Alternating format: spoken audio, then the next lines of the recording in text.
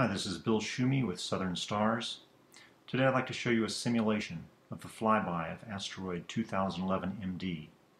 As you might know, this asteroid is going to make a close pass by Earth on June 27th at about 1700 hours Universal Time.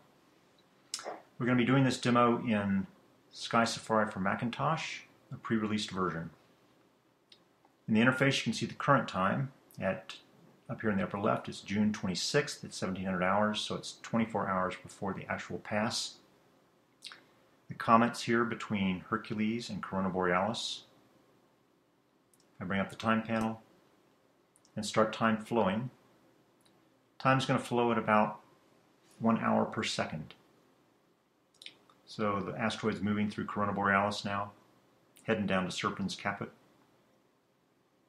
We're about 10 hours away from the flyby, and you should start to see it speed up.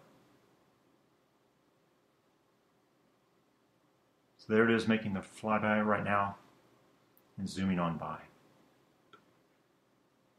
This event's only visible in South Africa and Antarctica, so it's likely you didn't get to see this yourself, but I hope you enjoyed seeing it courtesy of SkySafari and Southern Stars. Thank you so much.